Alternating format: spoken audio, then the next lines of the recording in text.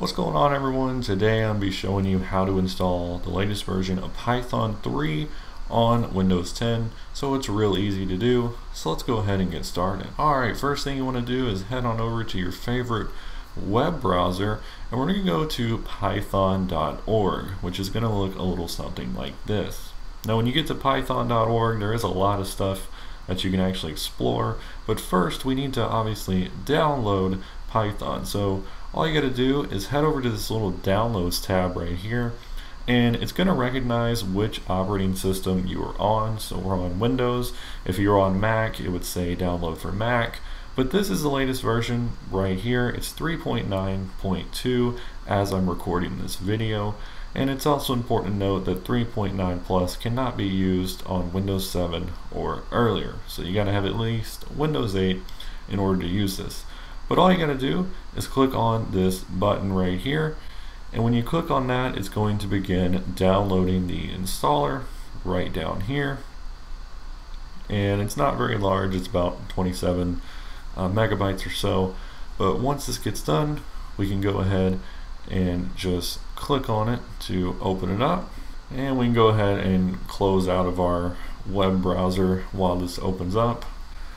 And it's going to bring up the setup window here. So first thing we want to do is we want to make sure we click down here that says add Python 3.9 to path. That's very important. You definitely don't want to forget that. And it's going to have two options here. It says install now, which will just do all the default, recommended setups and things. But you can also do a customized installation. Now, I personally like to do the custom installation, and the reason for that is this right here. It kind of puts it in a location that I don't particularly like. It's quite a few folders you got to go through to actually locate the installation in case you need to. So I always like to do custom install. So if we click on that, it'll show you the things that it's going to install. This is all fine. You can just leave all this stuff checked right here. Then we click on next, and here's that folder location right there. So we can go ahead and change that, but before we do, you can take a look at some of these advanced options here. So definitely want to leave these three defaults here. If you have multiple users and you want to install it for all users, then you can do that as well. So you can put install for all users, but in my case I don't have any other users, so I'm not going to check that. And you notice when you hit install for all users, it does pre-compile the standard library. You can check that if you want to, and you can also download debugging symbols and the debug binaries if you would like. It's totally up to you on these three options right here, but for now I'm just going to leave the default stuff here. Okay, so the folder location, where do we want to put this? Well, we can hit browse and choose wherever we would like to, but what I'm going to do here is we're just going to basically delete all of this right here, and we're just going to put it into the C path here. Now what this is going to do is in our C directory, it'll put a Python folder, and then inside that folder it'll put Python 3.9, which is this latest version here. Now it's kind of a good idea, I think, to have a folder in case you want to install multiple versions of Python. So maybe you want to keep 3.9.2, but whenever 0.3 comes out, you may want to have both of those. So you could do it like that, or you could get rid of this right here and you could just have a Python 3.9 folder. But I'm going to leave it like this for now. Again, you put it wherever you want, you name it whatever you want, but that's where I'm going to put it. So once you get all this sorted out, you can hit install, and it'll go ahead and begin the installation process. You might get some pop-ups like this. You just want to hit yes, totally fine, and it's going to go ahead and get everything installed for us. Alright, so we're all done here. It says our setup was successful. Now one last thing you can do is go ahead and disable that path length limit. You can go ahead and do that right now, or you can do that later, but I'm just going to go ahead and do it right now. You just click and hit yes, and it is now disabled. So we can go ahead and hit close, and Python should be installed. So if we go down here to the start menu, you're going to notice in your recently added that you now have some Python things here.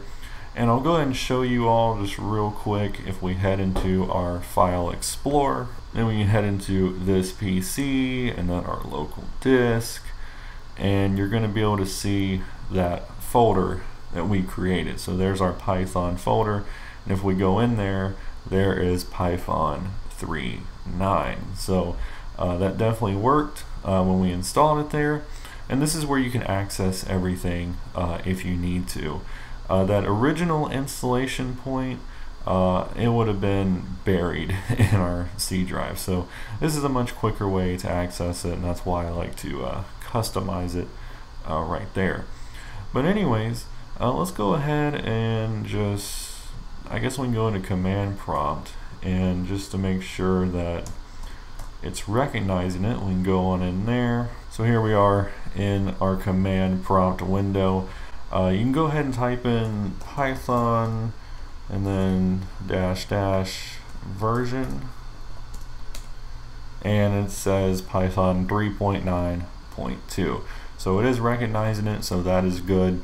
And if you want it to, in the command prompt, all you do is type Python, and it actually puts you in to Python. So here you could start writing a little bit of code. So we could say print, and we could do, let's do hello, not hello world, but just hello, and there you go. So that works, and you could even do something like, 5 + 7 is 12.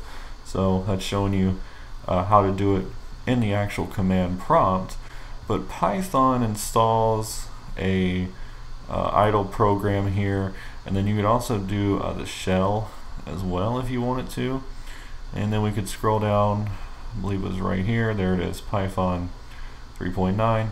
So here's the shell right here, and then here's idle. So we can go into the idle real quick, show you what that looks like. So here it is right here.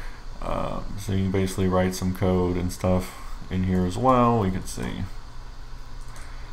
print again here. Whoops, don't hit enter before you're done typing. But we can hit hello. Man, you can tell I'm a rookie, forgetting everything here.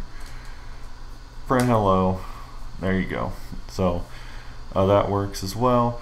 And you can even save files and things. So you could hit save as, and then it'll save it as a Python file. And then lastly, we can check out the actual shell. So this isn't like a command prompt window. I know it looks like it, but it's actually not. So you can take a look.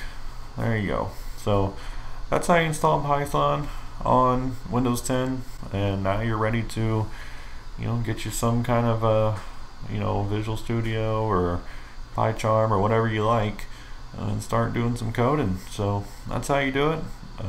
Hope you all enjoyed. Thanks for watching. I'll catch you all in the next video.